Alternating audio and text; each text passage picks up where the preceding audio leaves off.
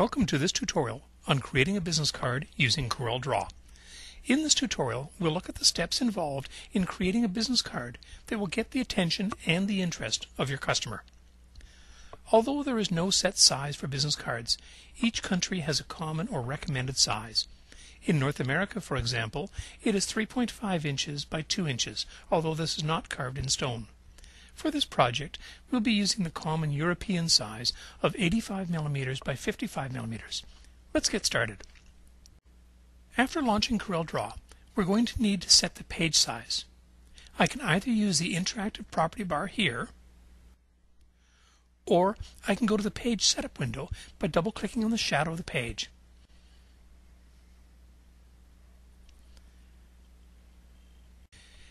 Make sure that you have the units of measures set to millimeters.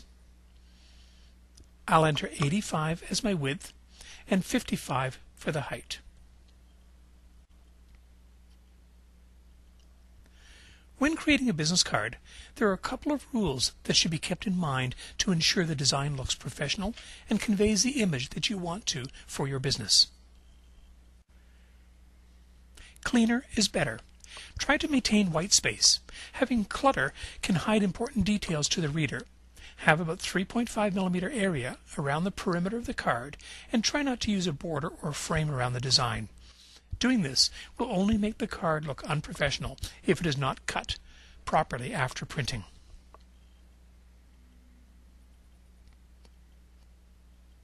The next thing to look for is repeating elements throughout your business card. You can repeat colors, shapes, typefaces, or textures on your business card. By limiting your card to one typeface family, you will see a professional difference. Keep the size of the type on your card consistent throughout.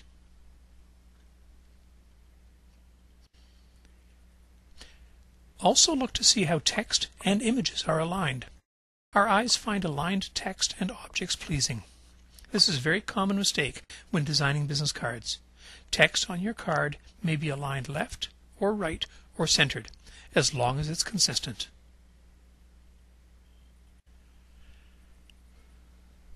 Use color. Making use of color will help to draw attention to the viewer. But be careful not to use too much color. This will make your card appear cluttered. Now, let's get back to our project. Once we have the page size set, I'm going to add some guidelines to ensure that I'm leaving an even space around the perimeter of my design. I can do this in a number of different ways. Perhaps the easiest way for me to do this is to draw an object that I can use when placing my guidelines. I'll show you what I mean. I want to have a border of about 3.2 mm, or approximately 1/8 of an inch. If I draw a square that is 3.2 by 3.2 and position this in the upper left corner of the page, I can drag out a top and a left guideline.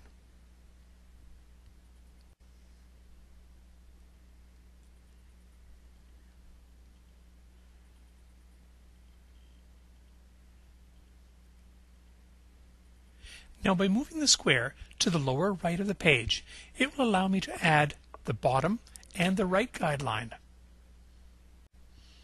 Now it's just a matter of deleting the object. We're going to start by importing the graphic image for our business card. From the File menu, I'll select Import and browse to where I have the image stored. Once I have my placement cursor, I'll click on the mouse button to place the image.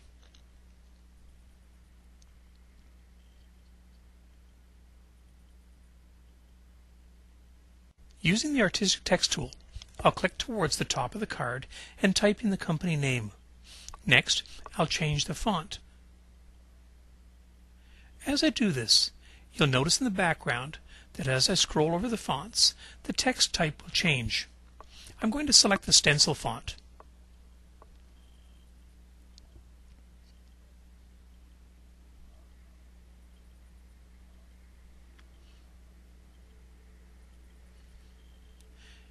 I'll type in my next piece of text, and for this one, I'm going to choose Staccato 222.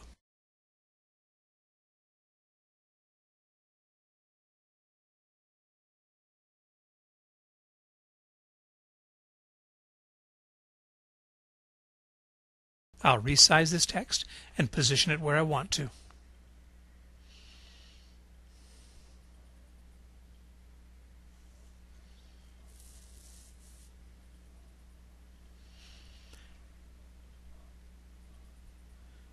Finally, I'm going to type in the slogan and the contact information for this card.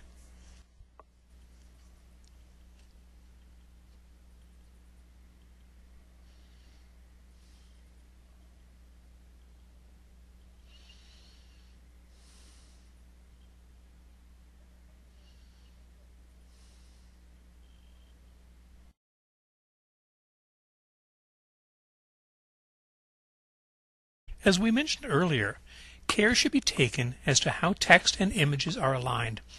I want the contact information right justified, and it is aligned with the right of the lawn care text. An easy way to do this is to select the contact information, hold the Shift key down, and then select the lawn care text. Tap the letter R on the keyboard. Next, I'll align the contact info with the slogan. Select both and tap the letter B for bottom.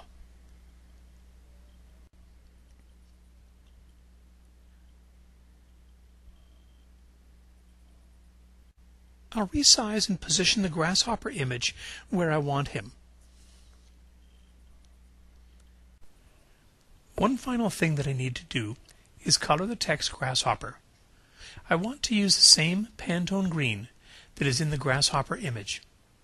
An easy way to do this is make use of the eyedropper tool.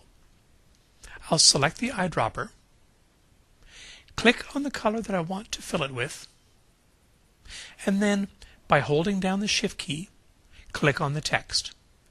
This will fill the text with the same Pantone color. One thing that you may notice here is that the left edge of the image falls off the card. This is what we call a bleed. Bleed is where there is text or graphic element that goes right to the edge of a printed piece. When creating a bleed, it's preferable to make sure that the element is over the edge by at least 3.2 millimeters or 1/8 of an inch. And there you have it. My card is complete. The only thing that I have to do now is print. We find that many of those that are new to CorelDRAW or use the application occasionally will at this point duplicate the design, say 10 times, and lay them out on a page to print. Here, we're going to get into something a little bit different. We're going to use the imposition tool. Imposition is the process of arranging pages correctly prior to the printing so that they fold in a correct order. Although this document is a single page, we can still use the imposition tool to lay out multiple copies on a single output.